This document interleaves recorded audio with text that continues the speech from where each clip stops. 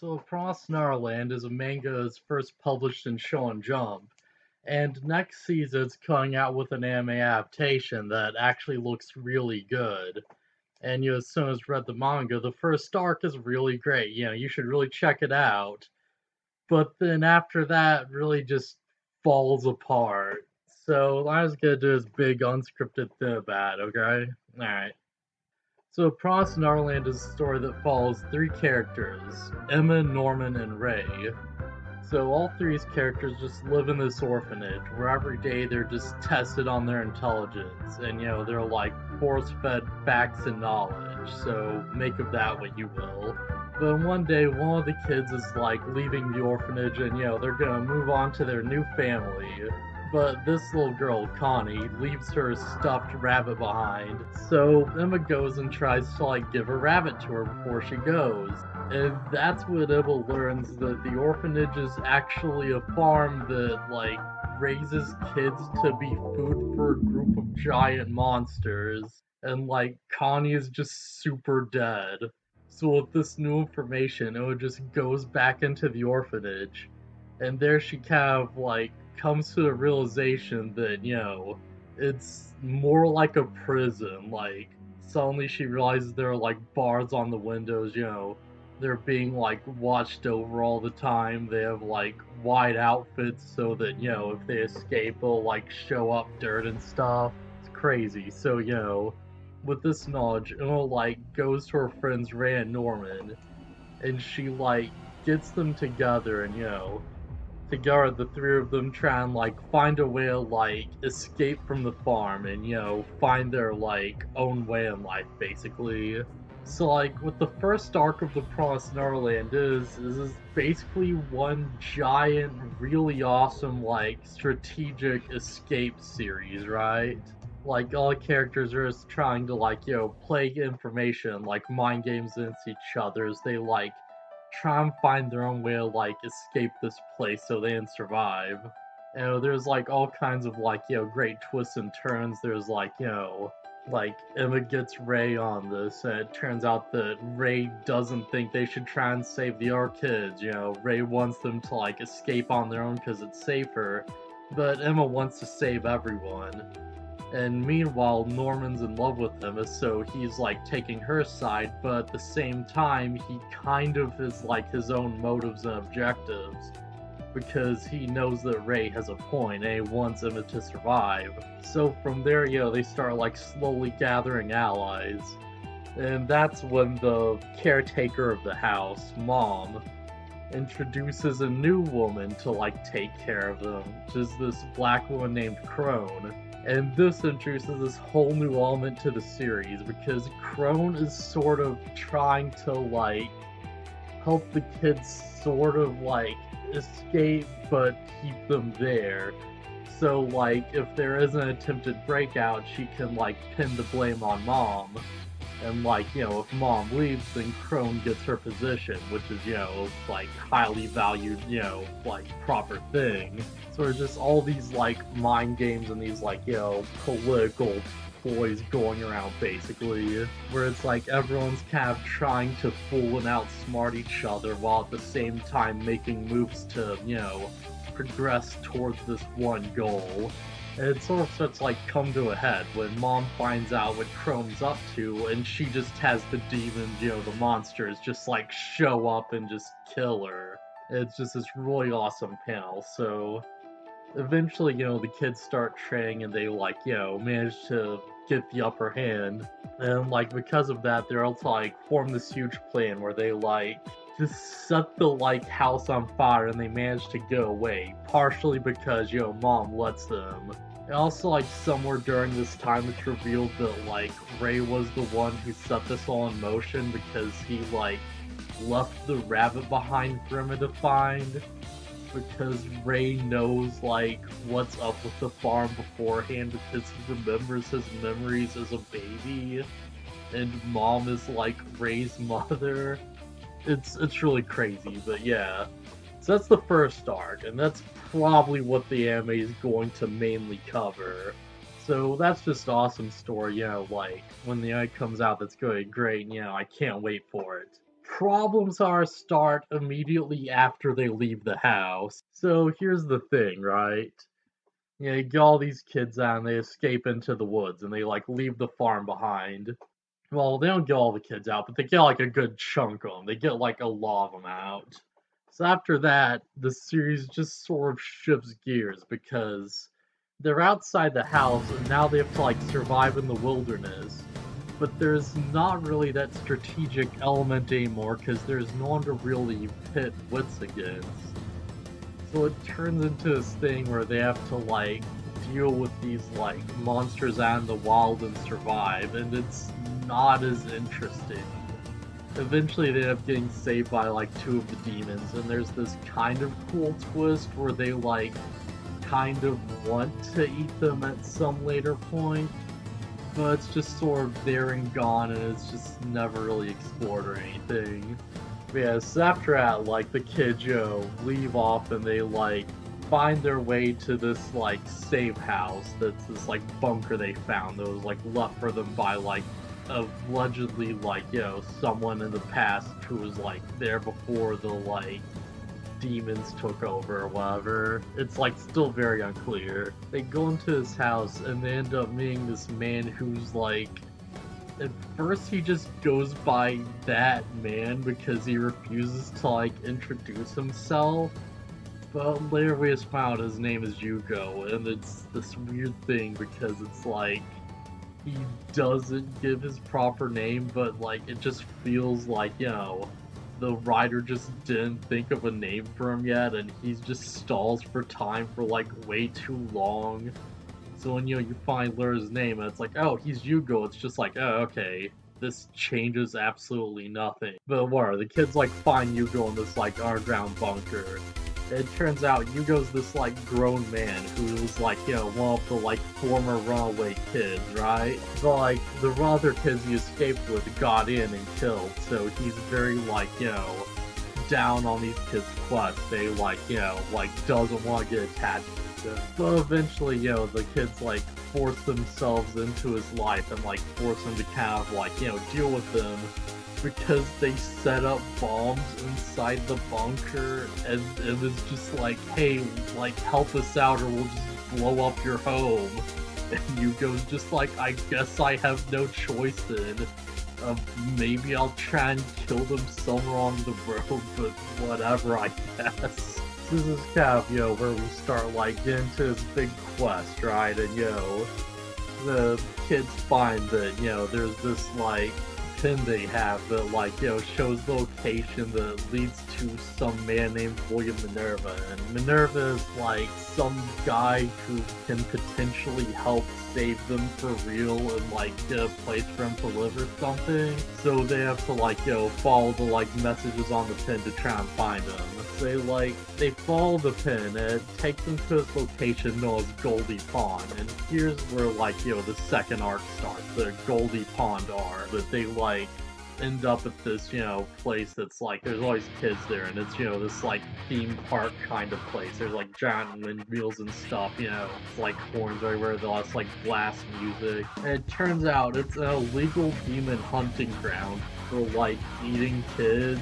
So you might think, okay, yeah, this is gonna be awesome, the dunes are gonna, like, come on their death, like, outthink these dunes, it'll be like the first arc again, it'll be all, like, intricate and strategic and stuff, but no, that's not really what happens at all, because it turns out, like, the kids at this hunting ground just somehow managed to, like, get a hold of guns, and it's never explained. We never know, like, where they got the guns from, or, like, how they have so many rounds or whatever. They just have guns now. So because of this, they just sort of plan this counterattack against the demon, where, we learn that, like, the dunes can regenerate, but, like, they can, like, die if they're, like, shot in, like, the specific, like, core in the center of their head. So it just turns into the kids just going around, just trying to plan out how to just barrage these demons with just, like, hundreds of, like, gunshots.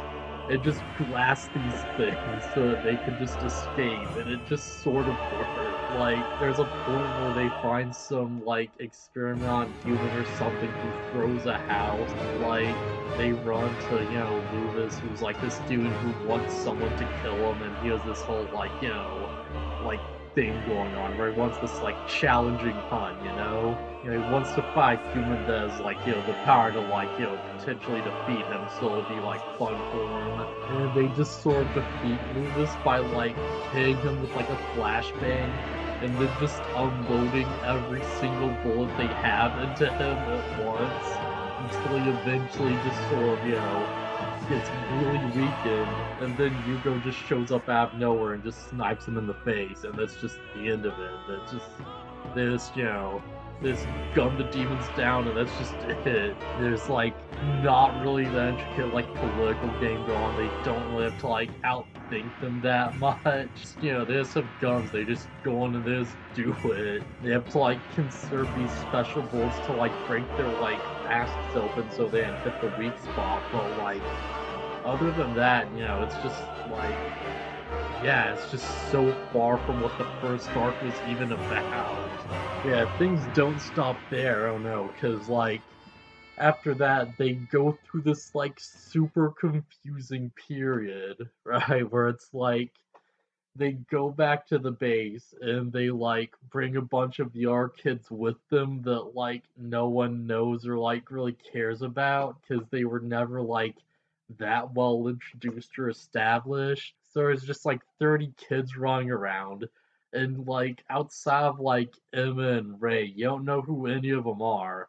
They lost Norman somewhere along the way. I think he, like, gets taken away, like, back at, like, the first arc at some point, and, like, he just doesn't show up again. But yeah, so just all these kids around there, it's like, okay, well, now we have to, like, find, like, Goldie Pond didn't really, like, go as much, so now we have to, like, find a way to, like, get to, you know, where the, like, humans live, and to, like, you know, find the human half of the world. So they sort of go out and they find this giant, like, Stonehenge-like structure that's shaped like an eyeball, and it just has this psychic conversation with this demon child there, who's just sort of like, oh, it's not time to do this yet. So Emma's just like, okay, I guess we'll just leave this place and we'll, like, come back and, you know, maybe this will mean something eventually. And after that, there's just this random year-long time skip completely out of nowhere, where it's like, no, it's not a year, it's like 6 months, right? So there's just this giant time skip, and, like, all these kids are, like, well acquainted and stuff now, but, like, I still have no idea who, like, half of them are.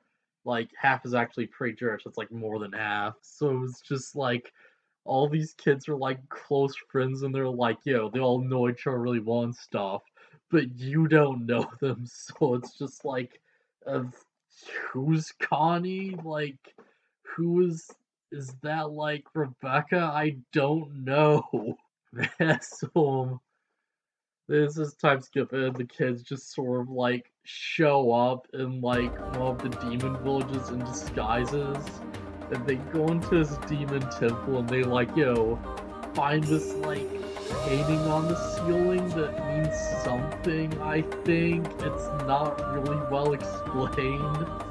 And they just sort of, like, leave and go back to their little base. And, like, I'm probably making that sound like it's way less time than it is, but no, like, the process from, like, Goldie Pond through, like, all these weird little, like, pit stops and random chapters to, like, the next actual thing happening is just such a weird read to get through. It's, like, so bad. But yeah, so eventually they, like, you know, get back to the base, and it turns out, like, the demons have sent in, like, a human, like, task force to, like, kill the kid. It's like this man just sort of, like, you know, all these, like, armed soldiers just, like, storms through an underground base. There's this man named Anderson, I think his name is. Yeah, he just gets inside there, and he just starts, like, gunning people down, and it's like, okay, so this is gonna be, like, this strategic thing again, right? You know, they're gonna have to, like, you know, find some way to outwit him, but, like, instead they sort of, you know, go through, like, a side tunnel, and they just sort of escape. And, like, Hugo, like, stays behind and he, like, blows himself up to, like, take out Anderson. So the kids, just go away and they're, out in the woods or on the run. And they just look over and Anderson is somehow still alive, but he's, like, half, like, burned and stuff. Yeah, and Anderson's like, no, you kids are nothing. You're just gonna be like food, you're like beneath me, kids. You're like, you were made to be food, and that's why you won't be able to like kill me, even though I'm like constantly killing your friends, and I'm putting all these kids at gunpoint and like taking hostages and stuff. And it's this like super built up moment where it's like, oh, it's like, and they're going to have to like actually take a human life and like, deal with like the consequences of that and stuff. But then like a dude just shows up really out of nowhere and just eats Anderson. And it's just like, oh, okay, just screw me for caring, I guess. That was like nothing. That really sucked. That was just so bad. He gets like taken out by random chance as like an ironic note. And like no one really had to like outplan him, like no one really had to like outthink anything he was doing, it just happened. Now we're getting to like the like current stuff, and this is the stuff that really just ticks me off. Anderson dies, and they're just sort of like a chapter where it was just like, oh, like I feel so bad about all these kids who died, but like they don't even name any of them. I don't care. This is just so poorly handled. It's so bad. Oh man. Ah. The first arc of this series is so great and it just falls apart. So we just sort of go on and there's just this chapter where it's just like, oh, they're just like hunting normal animals and it's just the most boring thing ever. I just care so little about it. And it's just at this point where it's like, it feels like, the creators just realizes that people are just getting bored and jumping ship, because, the series started out really cool and interesting, and it lost all those interesting elements, and now it just sort of stopped. So it's just like, oh hey, now the dudes are like super powerful and then like regenerate and they're like above human ability and stuff and they just like destroy people. Here's just like a group of like 4 people dressed like, punk weirdos just out of nowhere in this like super grounded strategic series. And they're just like beating demons with like nunchucks and melee weapons. It's like, what the heck are you doing? Why would you do this? It's so bad. It's like, oh hey, this is like this weird group of like crazy nut jobs that like, are just super skilled. And it's like, if this was any other series, that would be cool, but like, why though? That's not why I got interested in this series for. It's just garbage. Like, no, don't show these people. I hate this. Yeah, because that's just introduced. They can't just like, leave that alone though, right? Like they have to explain that. So, after that just sort of happens out of nowhere. I mean, it's sort of get this point in the series where it's like, oh hey, this like kid Chris is dying and his name was never really mentioned before now. We need to like sneak into like a demon farm and get medicine to save Chris. And I don't know who Chris is. It's so badly written. Oh man, what even happened to this series? Oh my.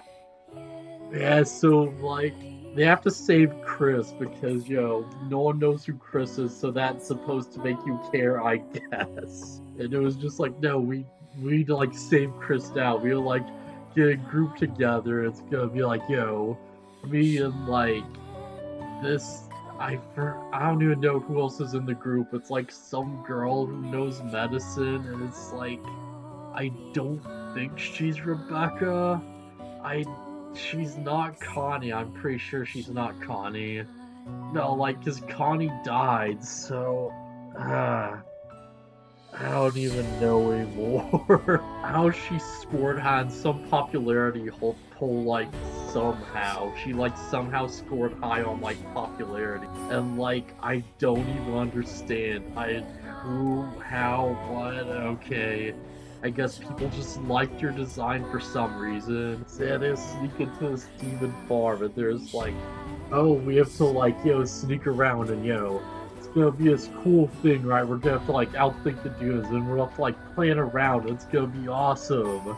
And they just go in and the dudes are just like immediately catch them on like a random patrol.